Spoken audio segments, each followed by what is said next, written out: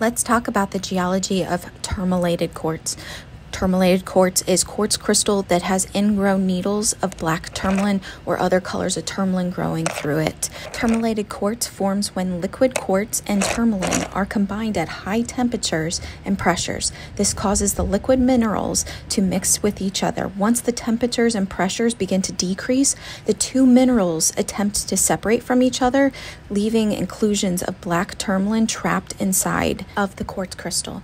The quartz can be in a variety of forms such as points, masses, or druzes. On the Mohs scale of hardness, tourmalinated quartz grades at a 7, meaning that it can scratch glass or a window.